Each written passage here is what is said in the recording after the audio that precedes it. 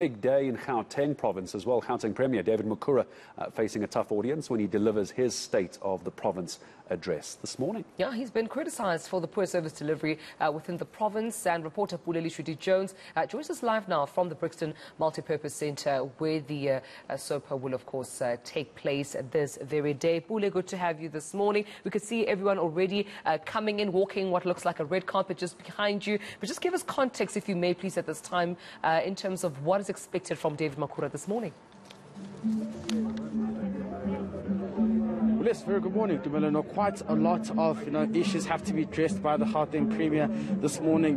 His address comes at a time where the province is, of course, facing a huge unemployment crisis, sitting at about 30%. While there's also issues around when the matter of e-tolls will be resolved. Amongst others, we do understand that opposition parties have criticised him from not living up to the expectations of having implemented some of the strategies he said he would in his previous SOPA address, which includes, of course, infrastructure development there in the ICT field, issues of not having to pump in a lot of financial solutions into the health department, not curbing, corruption, particularly after what we saw in the SIU PPE report, where the province was extensively, reported on, saying that there were a lot of executives, particularly in the health department, who were implicated in some of these corruption scandals, such as that of the Anglo Gold irregularities, which we recently saw where 9 officials were implicated.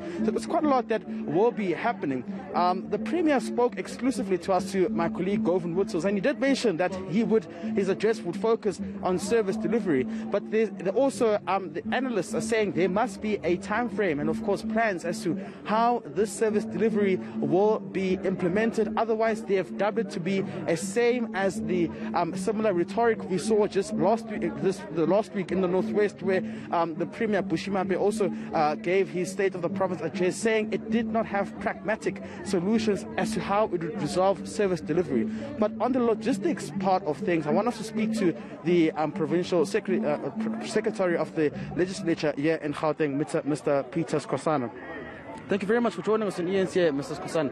So, quite a lot has gone into, organizing this event, but as well, I also want us to focus on the financial side of this. Has this been costly, particularly looking at the fact that it's not being organized at the original provincial legislature?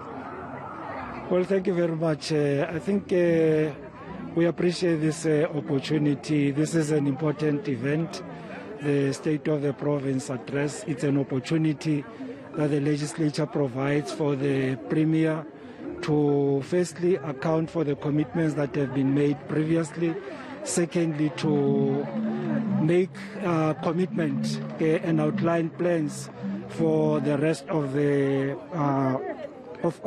year. These plans will form the basis of engagement between the legislature and the executive. And in the process, the people will also be involved in that regard as part of holding the executive accountable. But with regard to the preparations for the event, we are quite excited about where we are at this stage.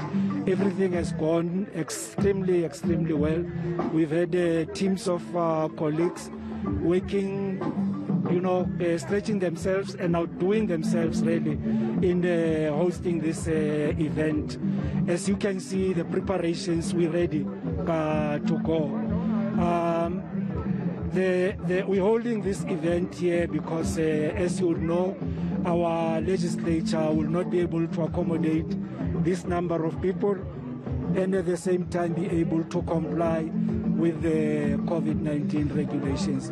So we had to engage with the city of Johannesburg to come to this Brixton Multipurpose Centre to have this event. Do we know how much this event cost? Well, what we have budgeted for is about 3 million. This is not what it will cost. This is the budget. And what we hope to do is that after the event, we will have a media briefing again, where we outline all the costs that would have been incurred. But in addition to that, this will also form part of the audit by the Auditor General, just to make a determination of whether we spend public money appropriately and whether this was really value for money. Thank you very much, Mr. Skosana. I don't have time, but I'll have to throw it back to my colleague Timela in the studio. But Timela, I just want to show you this is some of the arrival of the dignitaries here who are expected to attend the SOPA. Quite a situation whereby the Premier will be taking the hot seat, particularly after a chastening local government elections that saw the ANC losing its key metros in Gauteng, including Tshwane, Johannesburg, and of course City of Ekurhuleni.